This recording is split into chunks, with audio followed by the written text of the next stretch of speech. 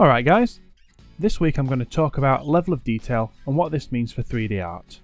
The term level of detail refers to the method of reducing the number of polygons or triangles used in 3D models based on their distance from the player or camera.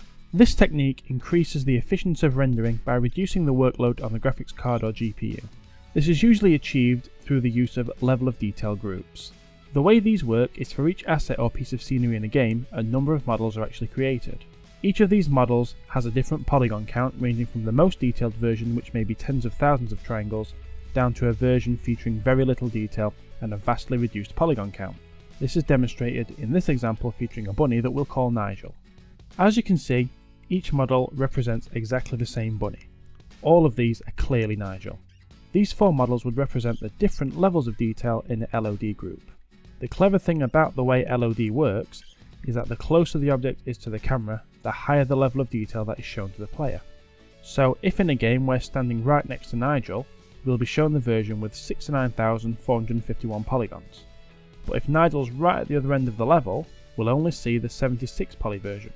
The next example demonstrates the way that this works. As you can see, when we're close to Nigel, we need to see the highest quality version in order to see all of the detail.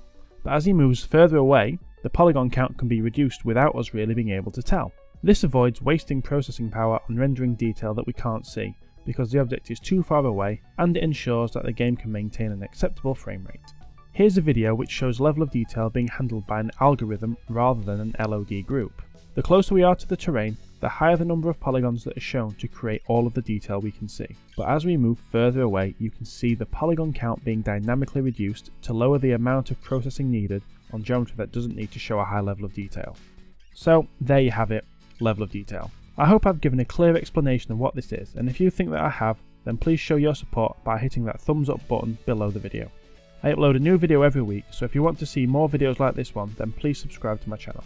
If you have any questions or comments on this video or anything else to do with 3D graphics, game design or media studies in general, then drop a comment below the video or contact me through any of the methods you can see on screen. Thanks for watching, and I'll see you in the next one.